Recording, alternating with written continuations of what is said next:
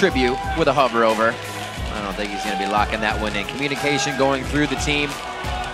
Jax. The Jax we're going to lock in. Wow. Those are two really high priority Cloud9 picks. I really like the scouting Curse has done here. In Champion Select, Cloud9 is a team that generally just works off of, you know, best top laner, Jax. Best support, Morgana. Best jungler, Elise. Best mid laner, Lulu. They picked the Lulu out of this one. But then I feel like Curse took two of their other primary picks. That really puts Cloud9 in the tough spot. I think they take Elise here to prevent another one of their top picks being taken against them, and then I'm not sure what else. Cloud9 usually a team. They're usually really fast here, too. Yeah. Yeah. Meteos doesn't know if he wants a jungler or not.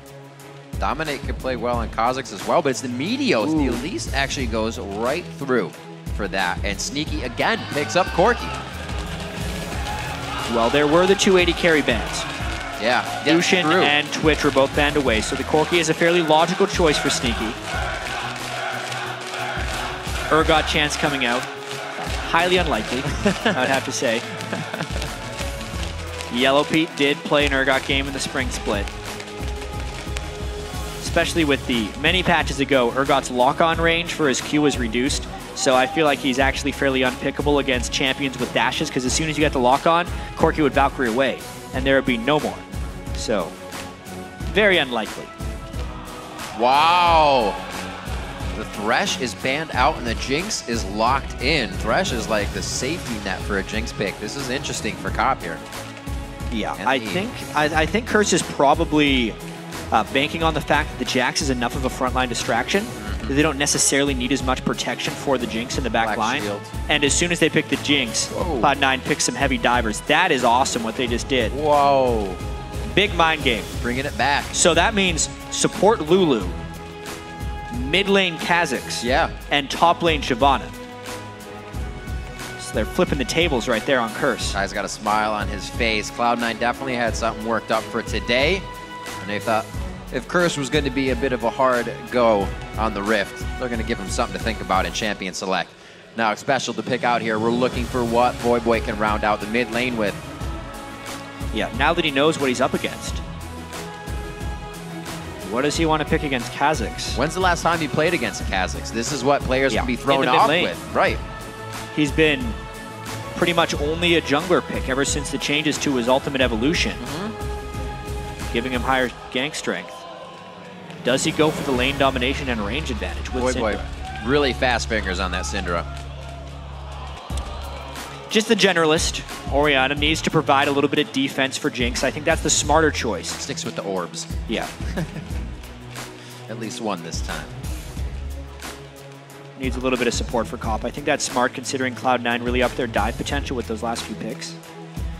Really interesting pick and ban phase here. Cloud9 took longer than usual and then actually threw a curveball. They very rarely throw curveballs in Champion Select. They're usually very brute force about the way they select their champions. Have to see if High's playstyle changes coming into this game. Usually very relaxed in the mid lane, not too worried about his farm, not too worried about much. He just is for the rest of the team. But now on Kha'Zix, you can't just be is. You're going to be forced into your turret. Things could hurt.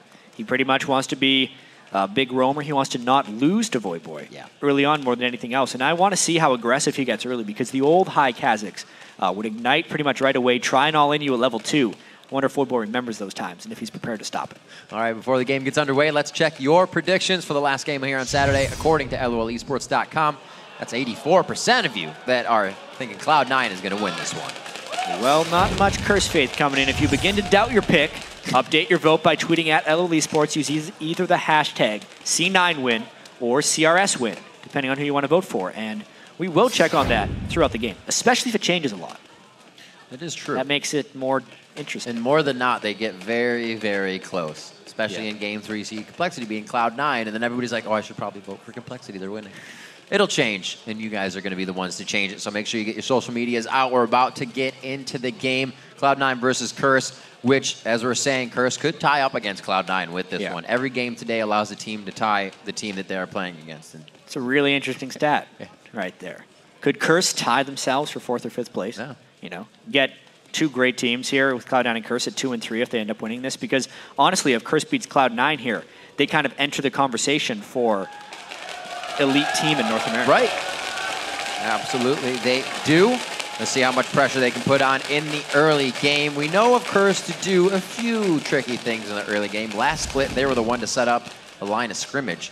It seems like everybody's taking after No Name now. You got to throw a Q at your mid laner as you walk out of base. Let them know where you are.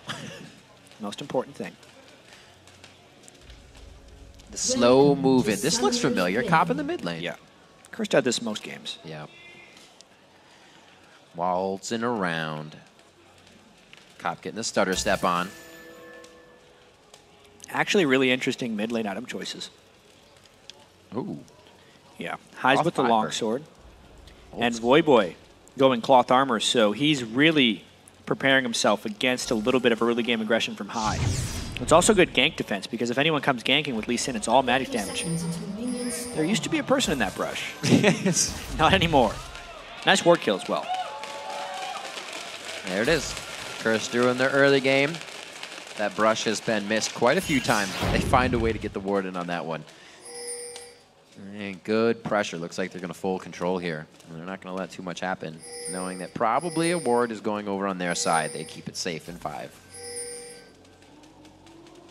I like that one. Now they'll know the matchup. Well, they're hoping to know the matchup. The interesting thing is if Curse doesn't come through the lane, they would dodge that ward. Very good ward control over the blue buff by Curse. Will they get a collision as well? Oh, a little bit of vision there on the Glitter Lance. They also have the ward in, so they're safe from the trifecta of damage there from Cloud9. It looks like we will go to laning phase and not get the equal matchups, unfortunately. Always fun to see. But now it's up to Cop and Sneaky, who can really make themselves bigger as the jungler has a hand in how the lanes work. And a complete share by I Will Dominate and Quas there, whereas Cloud9 is deciding to do more soloistic jungle styles. They should probably still share a little bit of experience, but it's just a question of how much they actually want to share these things. Doing a buff trade as well, which is to be expected when you have your solo AD carry in the bottom lane. I wonder how that pays off in the end. Because we've never really seen the junglers meet 2v2. They're always either one with a Shyvana and going 1-1, or you got your Eve and something else. Or your Elise and something else, and you're going 2. But the big thing about this is if it was a 2v2 fight, it wouldn't be a 2v2 fight for long. Yeah, because they always keep their invade buff in the lane where they have the 2 people, and the other team typically has 0. So it would very quickly turn into a 4v2, which is why they end up getting these uncontested trades. And easily down and out. Dominate and Quas make it back to the safe side of the jungle. See 16-8 in the mid lane. Voyboy working that clockwork wind-up auto attack passive as well to keep High on the back heel. I wonder if Cloud9's going to continue to do this double jungle strategy, or if they actually try and morph this into a enrolled 4v0 push. It doesn't look like it. They're going for an extremely early dragon. Wow. They're going to have to tank that dragon damage fairly adequately, and Curse with that ward might actually collapse here. Cloud9 in a lot of danger. Oh me, oh my, oh Lemon Nation, the empowered strike, the auto attack. Wait a minute though, they could get themselves into a sticky situation. This is a lot of Cloud9 going hard. The flash in, does he have it? Gets the red buff proc onto Voyboy. That's no more mana, that's no flash, that's a dead Voyboy. Dominate with a few more, he hits it, the burn, the kill for High, the rebuff. What a disaster for Curse. And much like the team that has the AD carry on support of the side of the buff invade has an advantage if there's a fight, Cloud9 has this advantage because they have more collapsibility here. So many flashes burned just to finish off Lemon Nation, forgetting that they're completely outnumbered. Quas and Voyboy have no flashes for the escape here, so once Meteos gets in range with the red buff, there is no escape. Dominate sticks around because he thinks he can fight after it. High has it ignite as well after landing that W, and they just clean the Curse team. The dragon was actually a bait, which is so unexpected 3 minutes and 30 seconds into the game. Cloud9 making moves right out of the gate, and that gives them only a 700 gold lead, but the amount that they must have shaken up Curse from that one is going to pay off even more. High now with double buffs in the mid lane, got that off of Dominate. He's going to be having fun against Voyboy. Yeah, that is exactly what Voidboy wanted to avoid. Yeah, absolutely. The earliest possible Tiamat or Ravenous Hydra for high is going to happen with that 1-0-2 open. And also now ward control can go into the hands of Cloud9. See if we can get balls to the top lane now. Hopefully he can start soaking up experience. Quas at 5 CS. He's trying to do They're doing this thing again, where Cop is a solo laner, and they're trying to support X Special with Quas. So at the moment, Cop has the big level advantage. He will be fine in that solo lane. But it is very interesting how they're decoupling their support and AD carry so much. Meteos getting good ward clearance out. They know the pink is there, so they could go back to hit it. Already 2 sweepers here for Cloud9, and they're going to make sure they get a little bit of use out of those right away. Meteos kind of hatching that one, has no chance to clear it. But he's safe. High is right there if he needs them. They're moving as a team. They need it. Yeah, High, more so than other mid laners in the LCS, will swap to sweeper, usually on his first back. I actually noticed Link doing it in his game as well. The time spent on Cloud9 or something changed his view on the game a little bit. The danger of allowing the enemy into your home turf. Cloud9 getting their intel stolen by Link a little bit. Still an effective strategy for those guys, though. That Double red buffs. and blue buff. Yep. Coming up big. Voidboy is feeling the pain in the mid lane, but with his kill, still doing all right. He's keeping his CS up against High, who usually is farther down in CS, just due to the way he plays. See Special back to ward. They're keeping it clear. So pressure to the mid lane, possibly, or pressure off of the mid lane. Curse is trying to do. Yeah, and the lane is actually in a perfect spot in mid lane for Voidboy. High is having just a little bit shoved, and Voidboy is completely safe from pretty much everything. A Lee Sin gank at that point would pretty much pull the Lee Sin into the turret, so Voidboy can completely safely farm as long as it keeps the lane there. But the minions actually stacked, and if High plays this smart, it's going to go into the danger territory. Actually, High evolved his Q, which hasn't been done for a while. If he isolates Voidboy at any point, it's going to be a lot of damage. Gonna give him a little farther. Voidboy's got some distance to work with thanks to that last update for him. But High, like you said, aggressive, Ignite, just about back up. That could be a possibility. Level 6 is there for Voidboy. Meteos is going to be grabbing red, so his gank potential rising just a little bit, and he'll probably be right in the back pocket of High as well in just a few moments as the bottom lane returns. And as Cloud9 continues throughout this LCS season, Balls gets a call out. There's little fans out there, yeah. We need to track the improvement of High and how that relates to Cloud9 as a whole. He is such an integral part of their team. His ability to, feel good and execute his calls as much as he comes back from injury. He actually tweeted that he can sleep on his side now. He couldn't do that last week. So he's actually much more rested coming back off that collapsed lung. Yeah, it's still there. It's a very legitimate injury. Absolutely. He looks good. You see him on the camera, it doesn't look like much, but there's strain in the game, and it does affect you. You're battling that as well as a team that wants to just crush you down. This will be quite helpful. He'll pick this back up. Actually, that'll just go to Meteos with safety from the rest of the lanes, and Cloud9 is starting to encroach a little bit. Curse is losing ground. Yeah, I wonder if we're going to start seeing the turret pushes now coming out from Cloud9 since they have incurred that small advantage already, and knowing that the damage reduction from turrets is now expired, being that we are 8 minutes, 40 seconds into the game. Voidboy trying to fast push those lanes with dissonance. Usually it's just a quick EQ or QE back and forth. Wasting out that mana. He will back. Seeker's arm guard first for him, seeing all this damage come in. AD heavy. Going on to Quas, the level 6. Counter-Strike is up. The fans may not be too happy with that trade. Well, double Dorians early on for Balls. Shyvana is not the matchup you want to pick into Jax typically. You want Shyvana to be able to either stack armor or get a lead on Jax, otherwise it's very difficult for Shyvana to be successful. And knowing that Quas had the support so early in the game, it's a tough matchup, but Balls is holding his own thus far. It's a good fight, round after round. It's a pretty much even trade. A little bit of healing coming in from whatever they're running, especially those Dorans. Another bottom lane, the turret almost down. Our first one to go down, just a few more shots. Curse is going to try to stave that off for a little bit, but right now, 81 to 75. Everybody's quite matched up across the board. Just that 1,000 gold lead from a few kills and the Dargon. Yeah, even the levels. Level 7 AD carries and level 5 supports on both sides. BF swords as well, just that long sword on Sneaky giving him a slight edge. And just that, a slight edge for Cloud9 in this match. The question will be, can they transition that slight edge into a resounding victory like they usually did last split Or will it be more like their game against Complexity, where they're just out of sorts and lackadaisical the whole game? Seems like the point High being out has affected the most is reacting.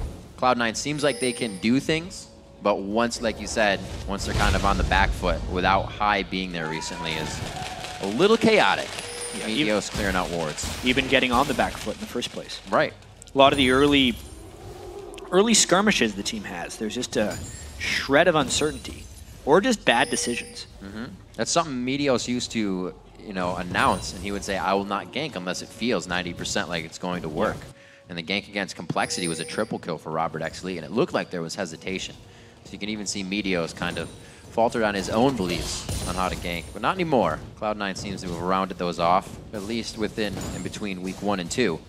We'll see how they fare for the rest of this week. Coming up on 11 minutes, Cloud9 so far holding every lane pretty much to their control.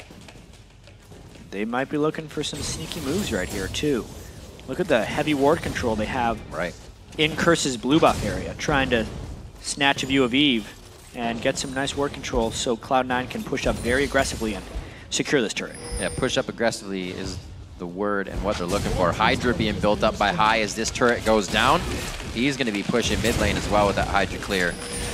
We'll see what Cloud9 can do. Like you said, a lot of wards onto the Dragon Pit, so that burst of damage that they just got in the inventory will be much more helpful. They do not know of this ward.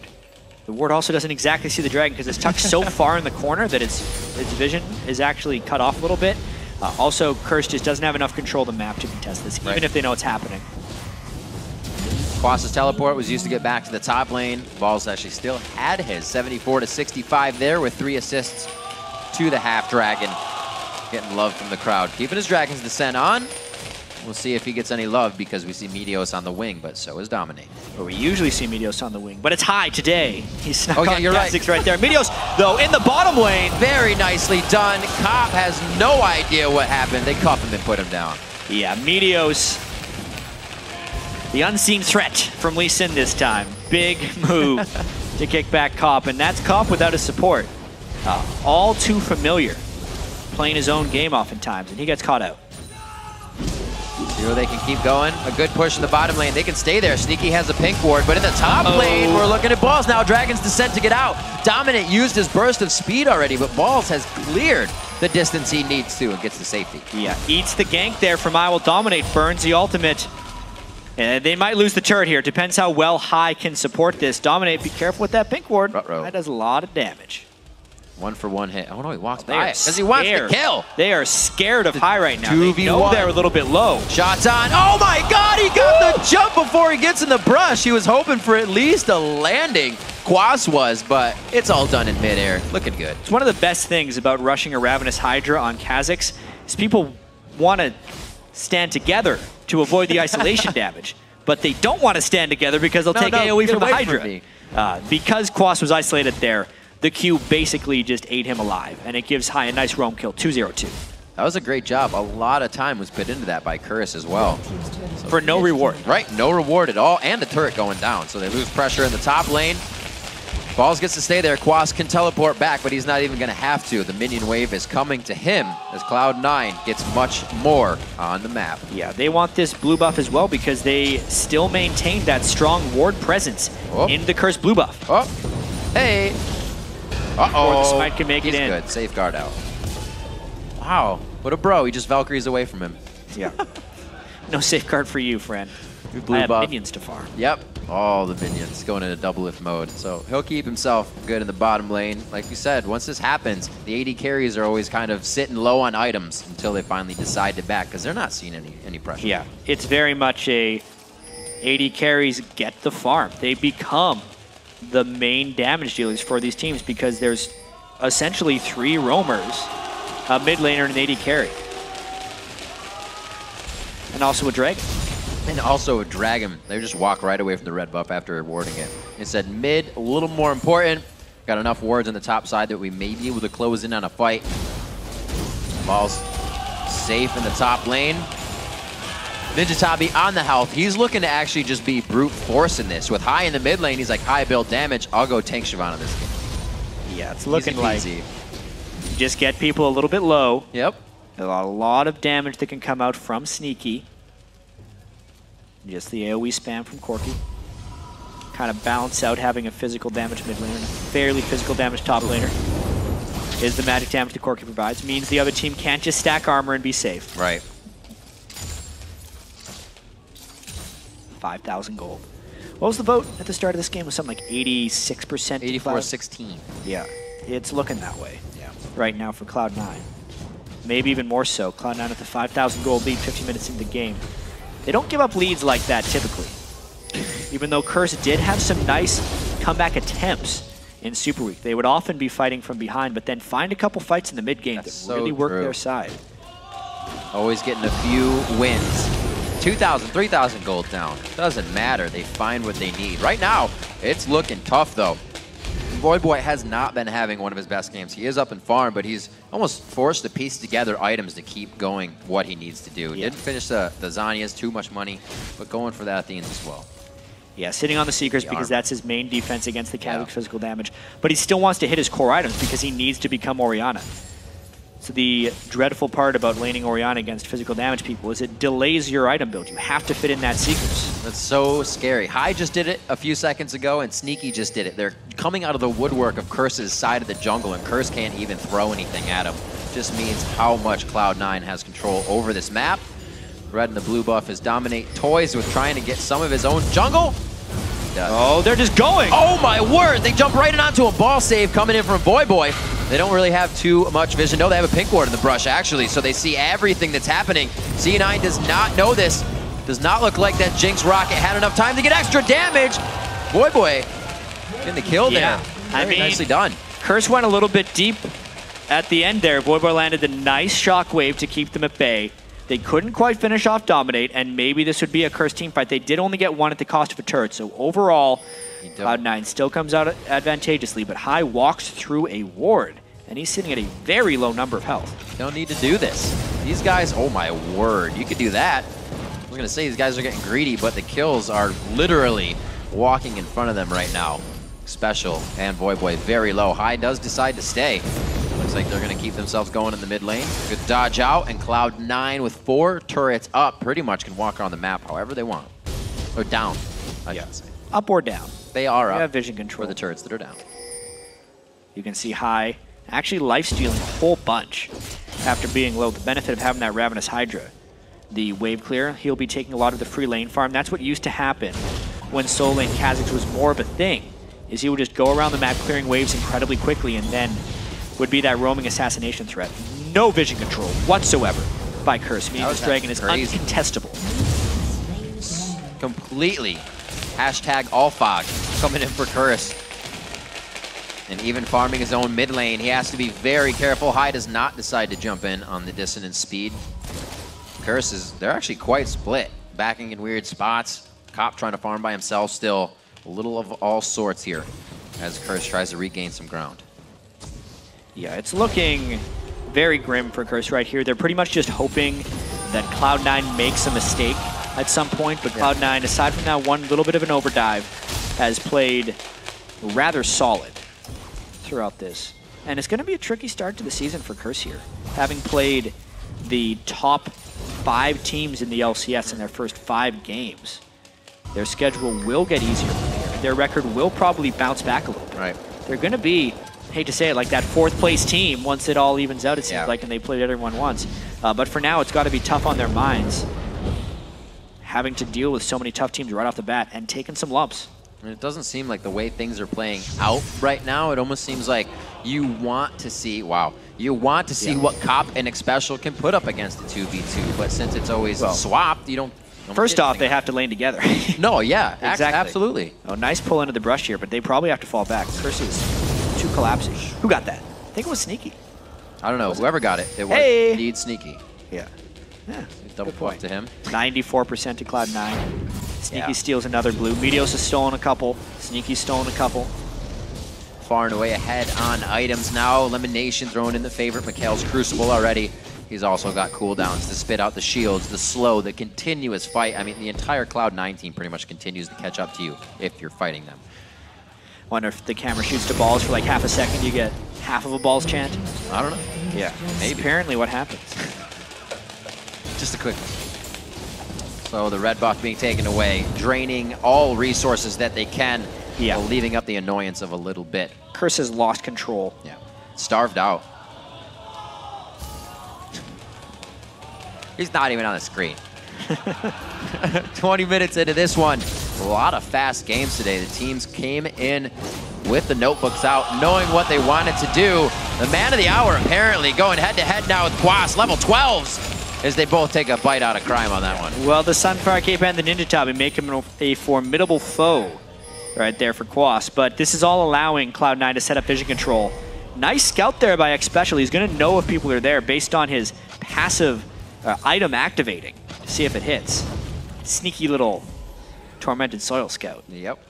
Also, all these rockets coming over from Sneaky himself, doing a good bit of damage. Doesn't have too much damage built up, just the Blade of the Ruin King, yeah. The Bloodthirster that he's stacking up for now, but it's still, the big bombs are impacting these fights. Wow. Sneaky's sitting on 2,700 gold, actually. That's the whole not going back thing.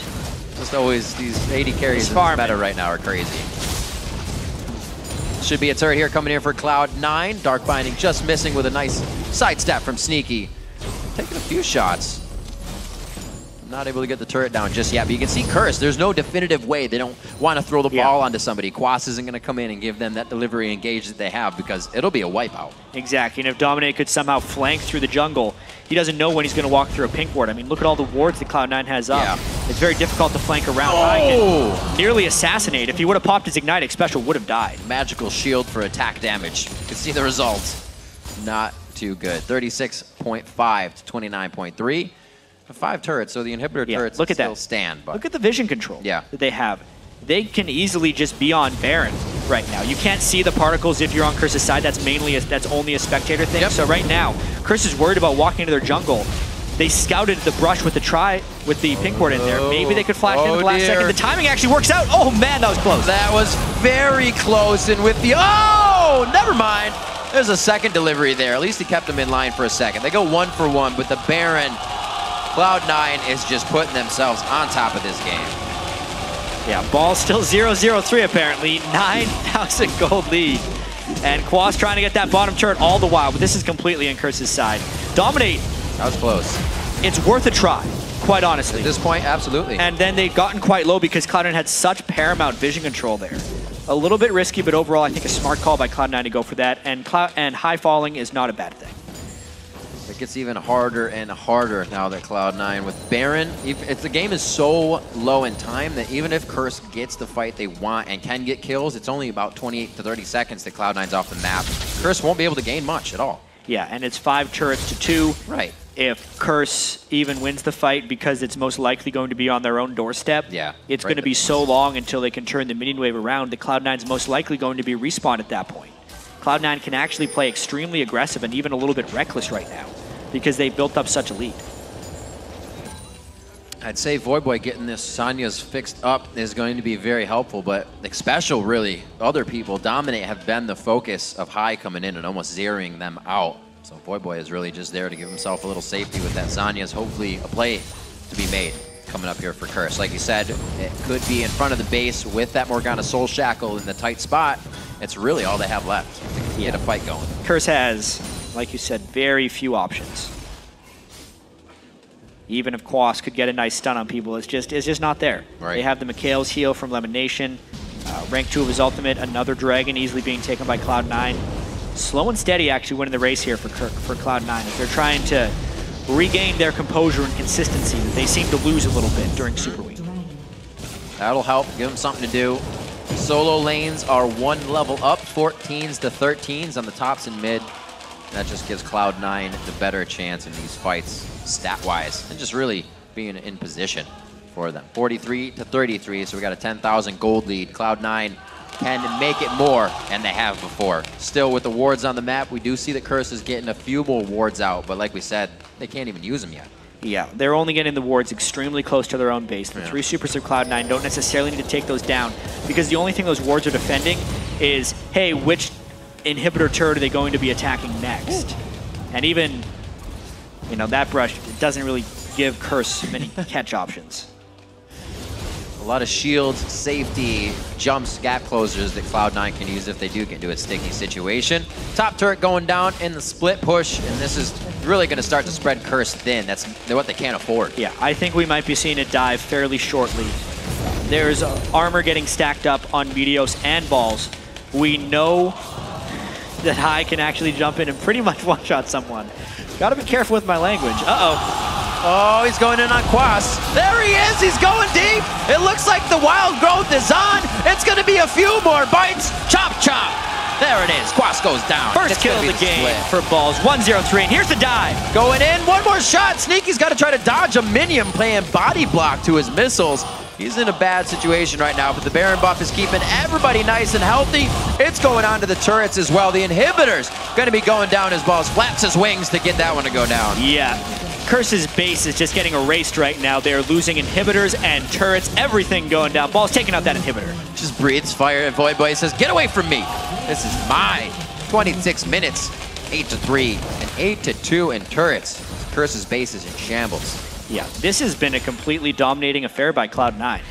They had that slight lead in the early game, based off that very early Dragon fight, and they have just never relented off of Curse. This is a game where, unlike the games in Super Week, Curse wasn't able to find any windows. Yeah. They haven't made this a close game. They haven't been able to contest their buffs, and they have slowly just given up all their gold and all their resources directly to Cloud9. Yeah, this fight was on the other side while Balls was killing Jax. Meteos jumps all the way in with High, and because he's the tanky one, he can tank the turret for a while. And a sneaky little jump out during the shockwave from High. Something they've been looking for. He's back. All he's playing game. Great on Kha'Zix this game. He put his time in. There was a little bit of falter there when High came back, and even he knew it. Meteos talked about it a little bit as well in some of the interviews, but these guys look to be very much back in form, and they're all doing stuff on their own, too. Not waiting for the initiation, knowing limitations. Death Cap was completed on elimination as well.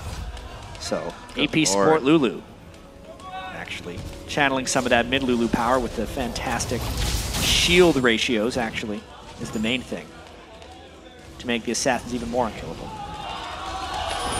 Cloud9 making their way in. They got one last inhibitor turret. We have Quas in the bottom lane, but it looks like they're making a ring around the rosy. Yeah, they got two inhibitors down. Side. So they're coming in from the side where the inhibitors are. Going to get this third inhibitor down. Curse, you either have to fight this or basically just surrender the game. At this point, Curse doesn't want to fight it because they know they're going to lose the fight at that point. It's a tough situation to be in. Absolute go for broke situation here. Ball placement, High gets in, not too much damage. Special, the first one to get hit up. Soul Shackle trying to be used. Balls gets locked up there. The rocket only hitting him in the front line.